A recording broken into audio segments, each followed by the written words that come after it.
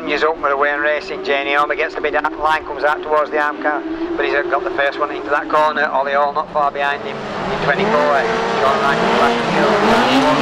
187. Howard Arn, still Whitehouse in 25 as well, but it's Jamie Orme in 47 that leads him around this start gate corner. Ollie Hall still hangs on to that second place in the 24. Still Whitehouse comes through into third place in 75. Sean Wright trying to come through, got past the 187. Right by side as he moves into that start gate corner.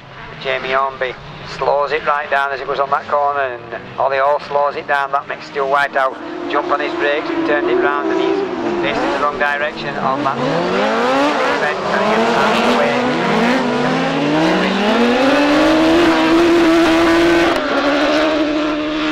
Jamie Orme that takes him into that start gate corner for another time. Still got a couple of laps to go. Not far behind him, got Ollie Hall trying to come through, on Ollie Hall's inside. He's Sean Wright in 71, and he's Steve 187 in Calvin.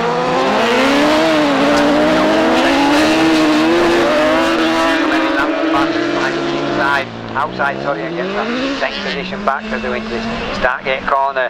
There's Jamie Orme that's still hanging on to that lead position. Yellow flag with the black cross tells them all one more lap to go. Sean Wright now got up into second place. Jamie Orme, but not quite managing it.